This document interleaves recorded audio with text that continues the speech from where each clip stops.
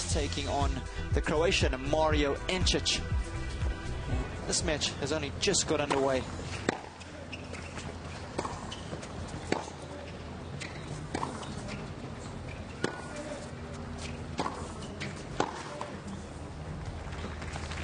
Avantage Ancic.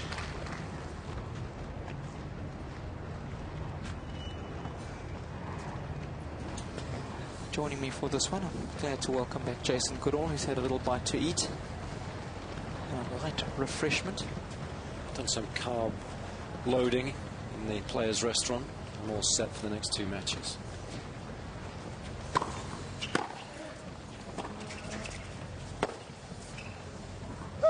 Jeu, Ancic. Un jeu partout. One game all.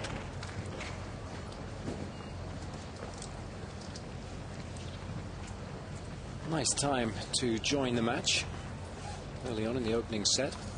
No breaks of serve as yet, and this is a big match for both. Ancic played well in his return to the ATP Tour. Straight set win in the opening round, and poor Henri Mathieu played exceptionally well in defeating the Argentine Guillermo Cañas a couple of days ago. Cancel. 15 up. It wasn't just the result. Cañas is tough to beat anyway, but it was the manner of the victory. It's a set and fall up down before winning in 3 sets.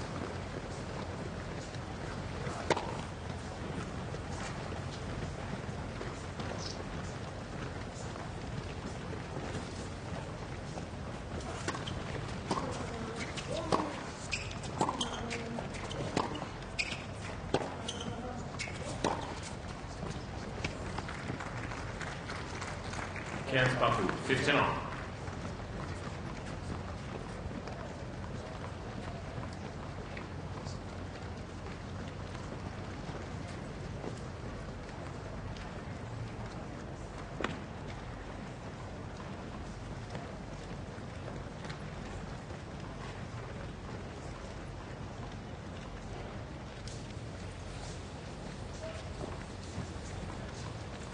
It's breezy today. Tough conditions for the players after the relative calm of the opening 2 days.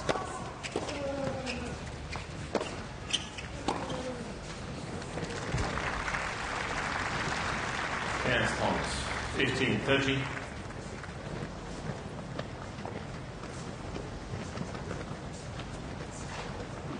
Too short, too much up the middle from Mathieu. He's going to get punished every time.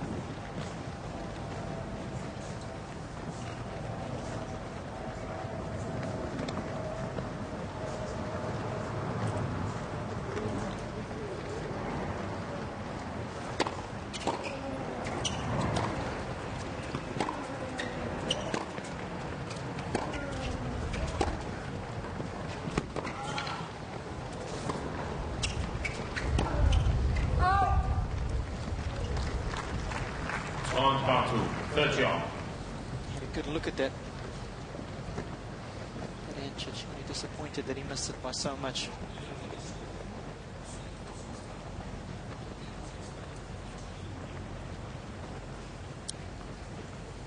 This is the second time these two have met. Ancic was the winner in straight sets when they played in Indian Wells last season. 6-3.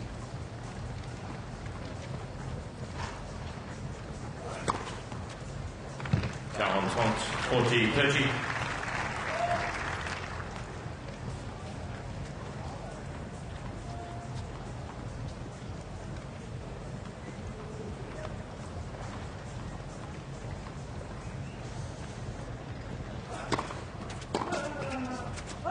Jeu, Mathieu. Mathieu mènera 2 jeux 1. The key today Mathieu leads 2 is games to trying 1. to hold serve as much as you possibly can, because it's not easy. And there have been no breaks as yet. 2-1. Seems to have a very good working relationship with his coach, Thierry Champion. Good player in his own right. He's worked with a lot of top players, amongst others, in The French seem to like to work with their own. It's a close-knit camp. They do tend to support one another. And already this year, Mathieu has triumphed in Casablanca and Gstaad, so looking for his third title of the year. Of course, it would be his first Masters Series Shield.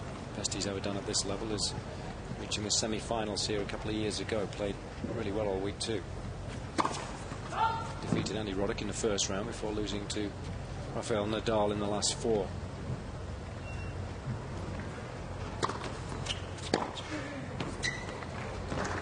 Zero points. Lovely team. Of course, it's a little different on this court. You can only appeal to the linesmen and women and the umpire, and very rarely will you get any change from the umpire at this late stage. The Lesia on centre court, all they have to do is point towards the heavens, and the electronic review system will do the rest. I don't know if you buy the argument that the umpires always give, was the far sideline, I'm not going to touch it. When it's that blatantly obvious, if you're a half-decent umpire, you have to step in, take a bit of responsibility.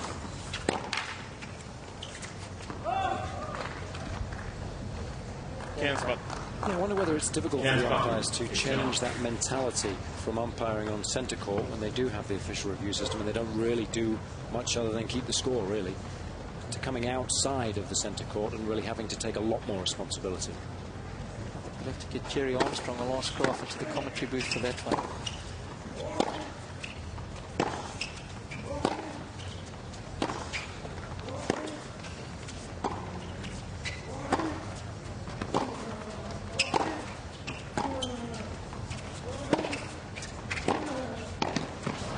Shame. 30-15. That area of his game was better. His ranking will be a lot higher too. No question, he'd be in the top 5 in the world, because from the back there's very few who hit the ball as hard as he does, and he moves exceptionally well as well. But the difference between his baseline game and his net game, well, I'm not too sure if there's many players out there who have a greater disparity. His net game is actually very, very poor. Because he serves pretty well too, so does have weapons, but does tend to struggle in the forecourt. That limits the tactics available to him. 40-15.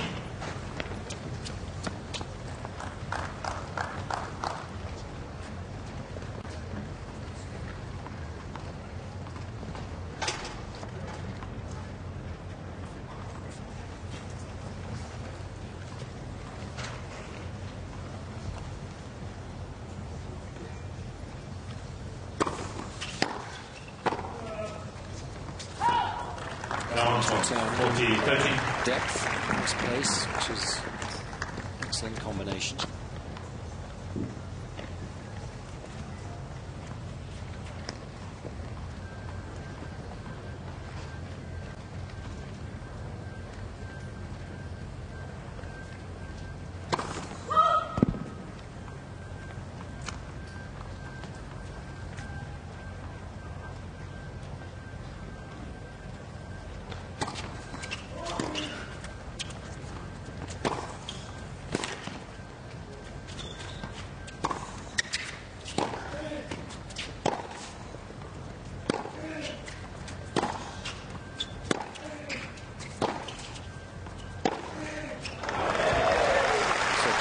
The other evening does strike the ball so cleanly in his confidence.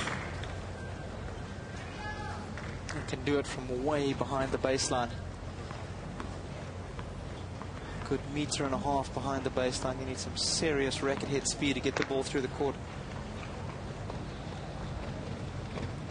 He's a very dangerous player. Nobody likes coming up against him. And nobody can beat him if he's not playing particularly well, but if he's on, it's going to be tough.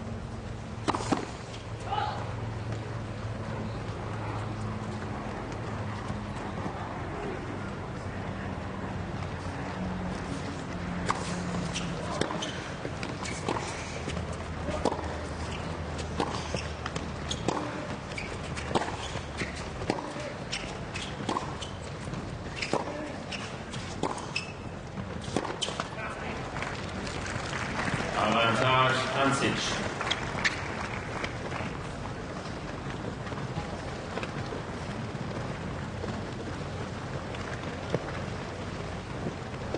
Ancic done well to be striking the ball this cleanly, given that he spent much of this year sidelined with mono.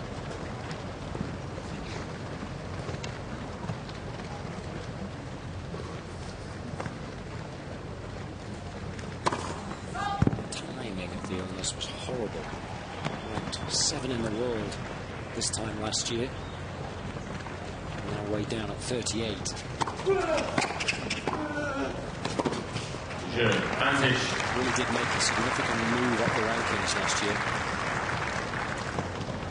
One of these guys, Robbie, that can play well on a lot of different surfaces. Even though he's tall, he's got a good serve, he's got great net game. You tend to think of him as being successful on the quicker courts, but he was having a lot of good success on the clay last year too. Question about that, Freddie Rosengren. Good relationship, fantastic working relationship. Freddie's worked with a bunch of players, most notably the Swedes, Swede himself, Magnus Norman, Jonas Bjorkman, amongst others. And it was at this tournament 2 years ago that they hooked up for the first time. Come a long way, in a short space of time.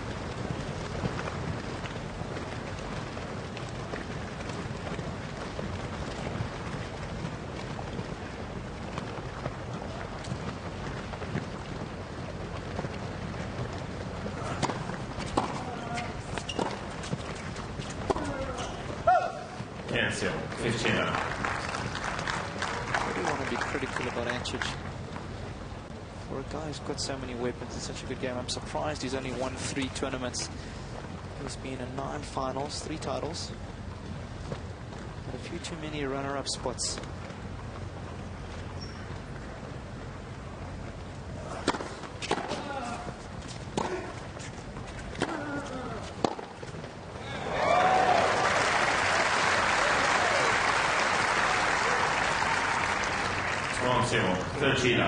Laser-like backhand. I think he's seeing the ball well. Take a look at this. Well, you raise a very good point about tournament wins. It's amazing to think that Mathieu was winless for 5 years before he won his 2 tournaments this season. Shown to the scene sensationally in 2002, winning back-to-back tournaments from the qualifying event in Moscow and Lyon. Many people thought this guy is heading for the top 5 and he's going to be there sooner rather than later, but it didn't pan out that way. He's slowly but surely making his way back up the rankings now. It was at the end of that very year when he had that 5-set loss to Yuzhny in the Davis Cup final. I think has scarred him mentally.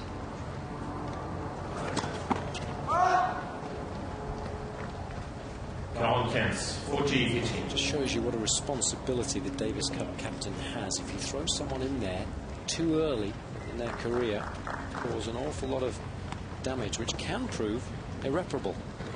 You've got to be very careful. Excellent point.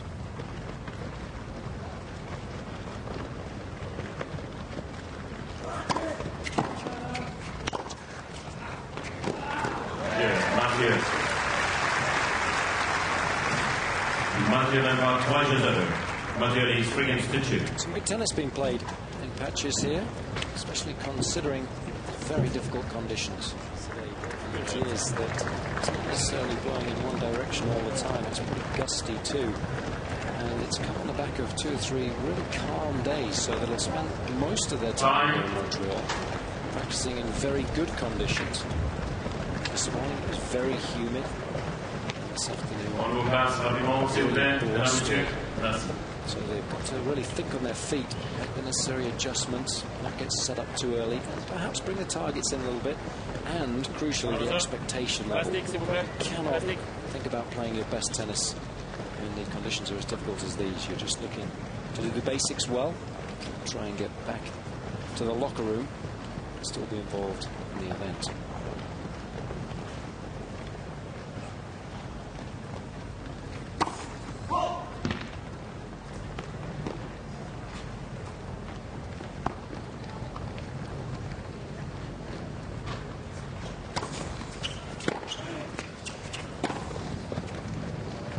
Question 15. Nice to be 6'5", those high bouncing balls. You can hit down on them just like Mario did there with a double-fisted backhand.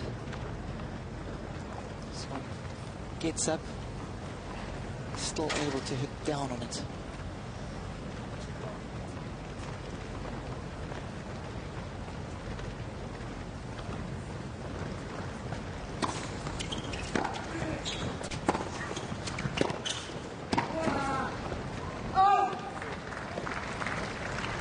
Partout. 15 ans.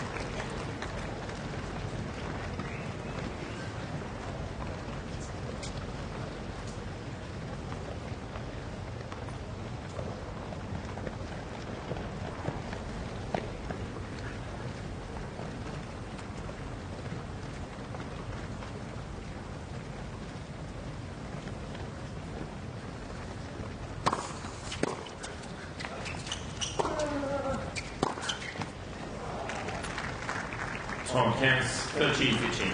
Got away with a pretty average approach shot there, did Mario.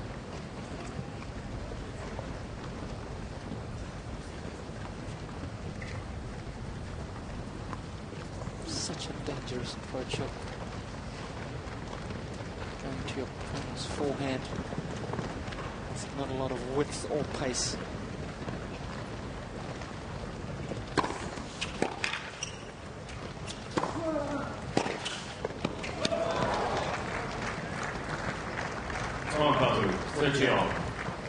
Exactly what I mean.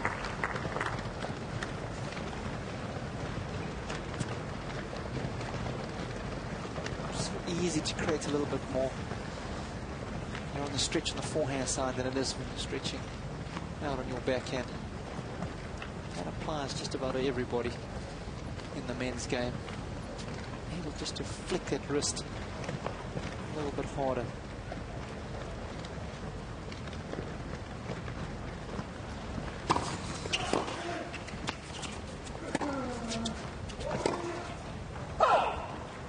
Count 40, 30.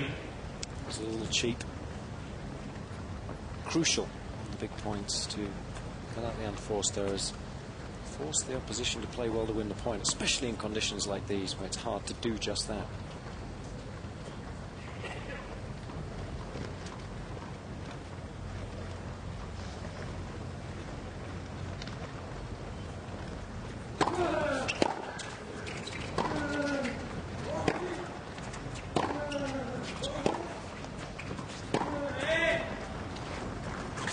Égalité. Juste. The thing I feel is that if Ancic gets involved in too many baseline exchanges, if he doesn't make enough first serves, keeping in mind that he hasn't played that many matches, I think it's going to be a big ask of him today to beat Paul Henri Mathieu.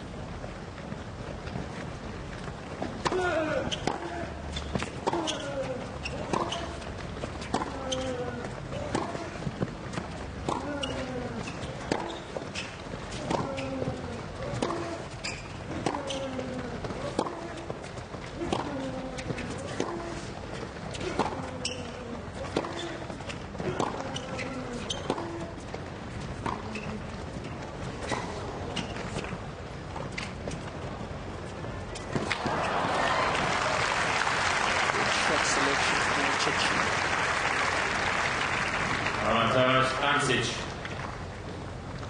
Mathieu so effective moving left and right along the baseline. Ancic knows that. You can see very cumbersome moving forward. Just like that word, Jace. It's not the description you're looking for when you're a professional athlete. Decidedly cumbersome moving up the court. But it's true.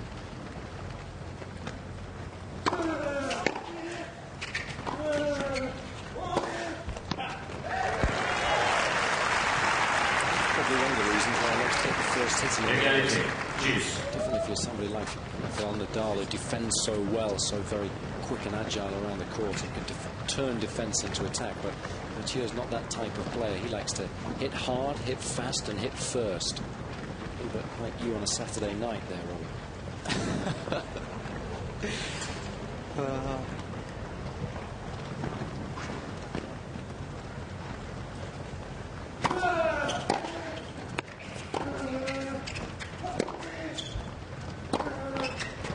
Avantage Mathieu.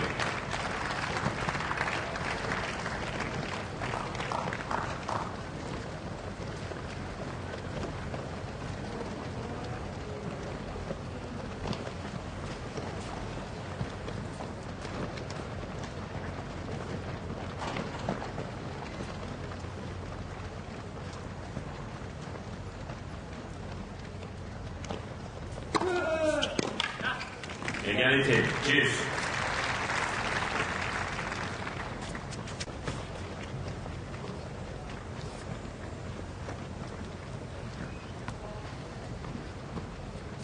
During the time that he was ill, Mario spent a lot of time finishing up his law degrees, just one semester away from doing that. That's impressive for a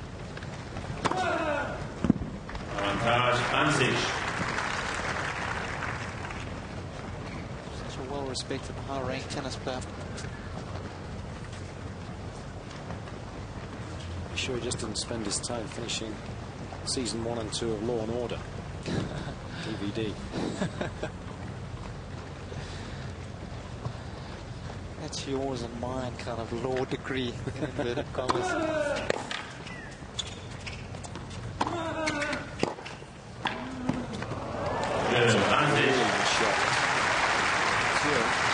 Played the point any better. It's good to see him move forward. I think he is such an imposing figure when he's at the net because he's such a big guy. He's got good feel around the net. He knows his way around the net well. That is emphasized by that quality drop volley. It's one of his great strengths, the ability to play aggressively, but also have a nice feel too. Very complete player, but I agree with your description of him. He does get involved in too many baseline errors for my liking as well. He's tough to pass, big wings, great serve, lovely feel at the net. Life a little more difficult for his opponents if he came in a little bit more often.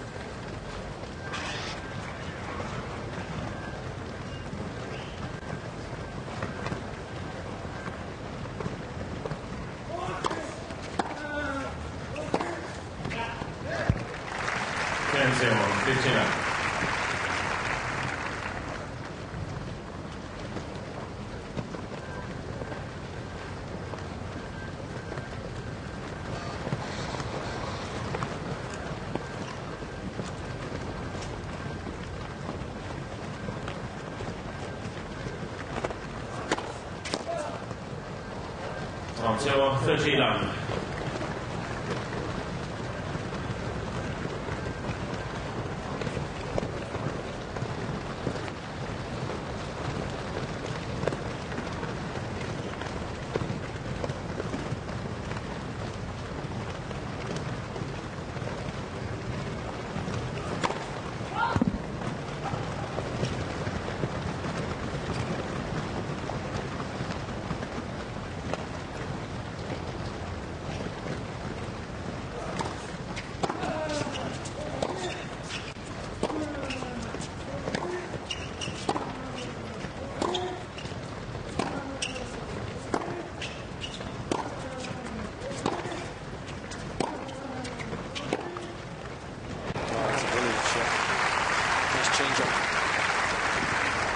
Down 7-49. Catches this one just a fraction of a second earlier than what Ancic expects. That's how he's able to create the angle.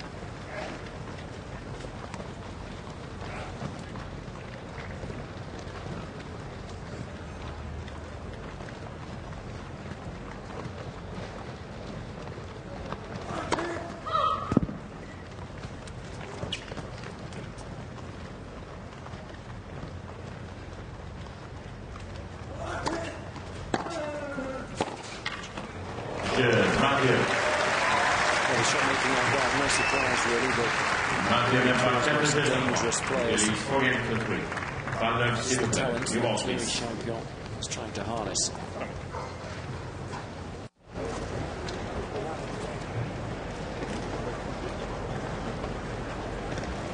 So the trainer's here to treat.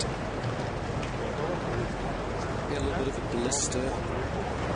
Like that. This is first tournament of the North American hardcourt swing for the Frenchman. So the movement is very different to what he experiences on the clay. Stahl. Ladies and gentlemen, with 3 minutes, medical timeout from Mr. Mathieu.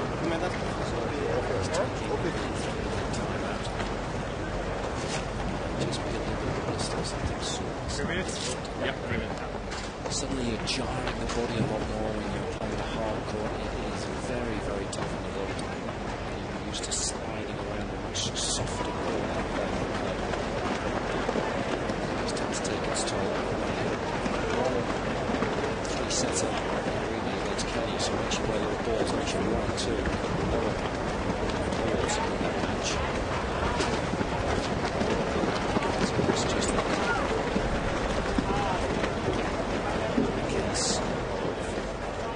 Take away just that little bit of discomfort with a little bit of padding, cushioning.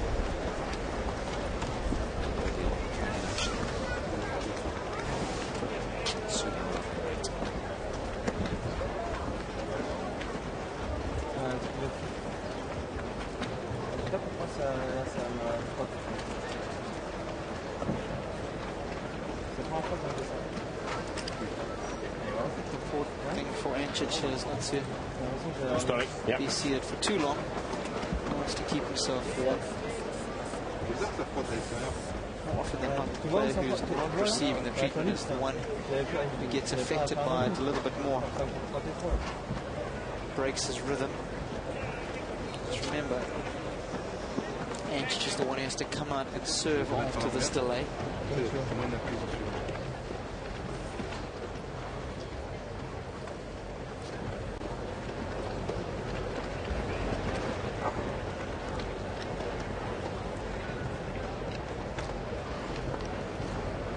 Padding that you see, compressed type of cushioning. It's pretty hard. It's got just enough give though. You don't want it to be too soft because then it will just rip off your foot and actually won't give you any support. 2 minutes. So it's just a right balance between being too hard and too soft.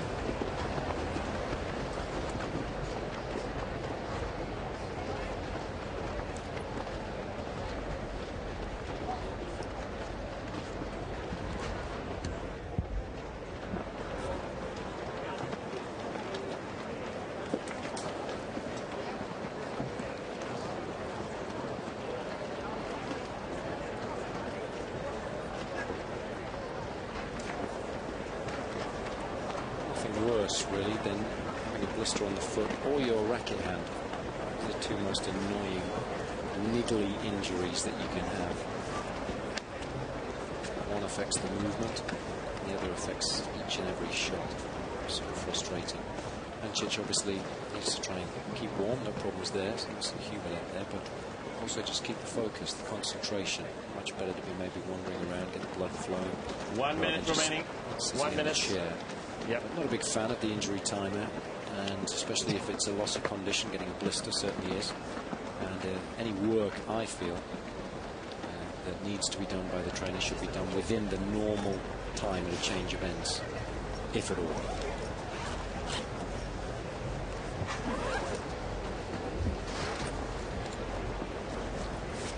Merci beaucoup. C'est vrai? 2 pairs of socks.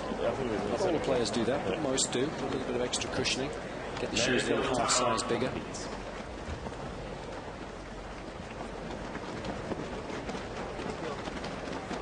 Most of the players, of course, this day and age have the ankle strap. Surprisingly, Mathieu rather doesn't.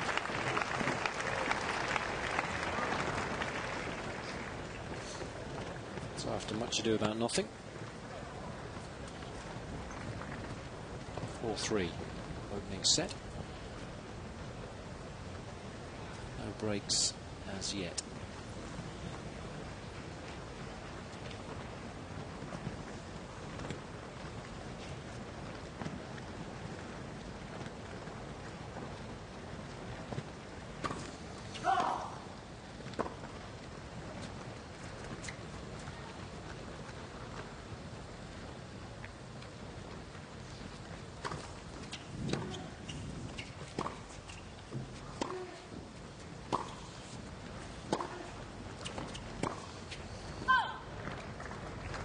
0-15, lave chain.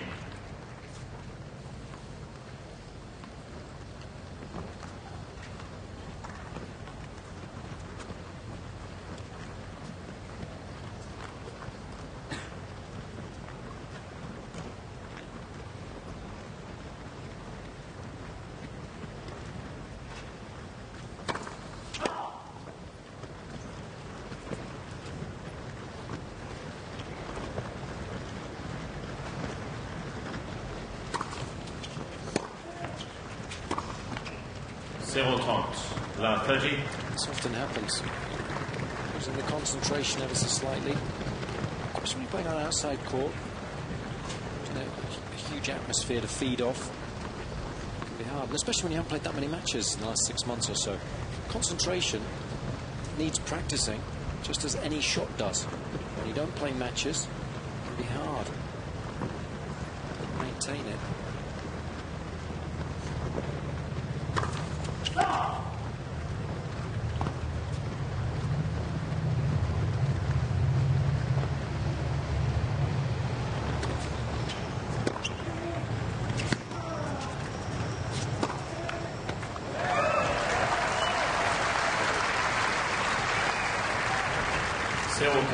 La 40.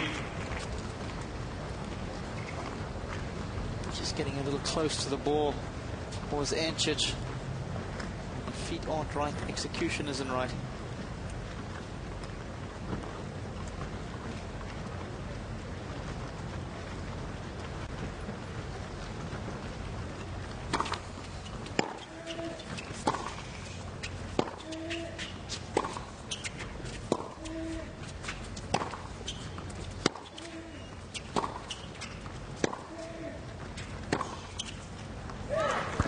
Mathieu. Awful service game. Mathieu mène par 5 jeux à 3. Mathieu leads 5 games to 3. Injury timeout the Frenchman took. Previous change of ends certainly had an adverse effect on Ancic.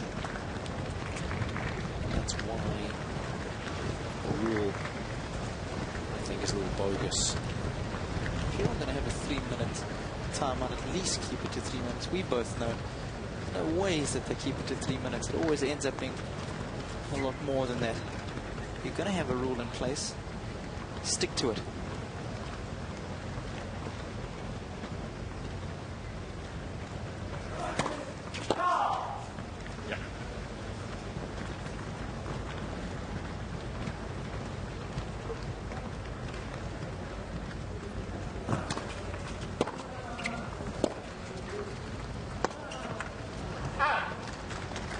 Cancel, 15 left.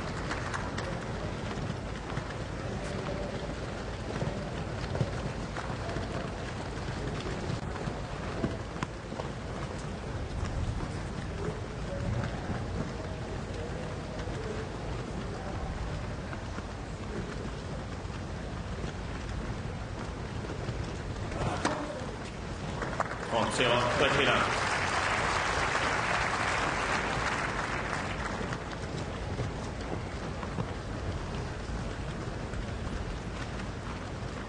Care of his own serve very well throughout the course of this set.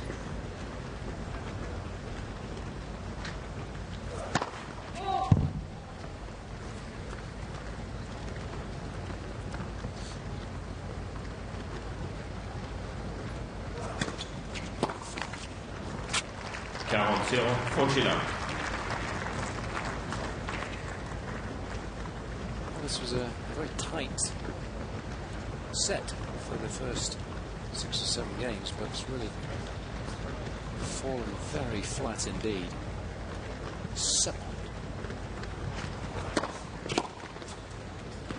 Premier Mathieu.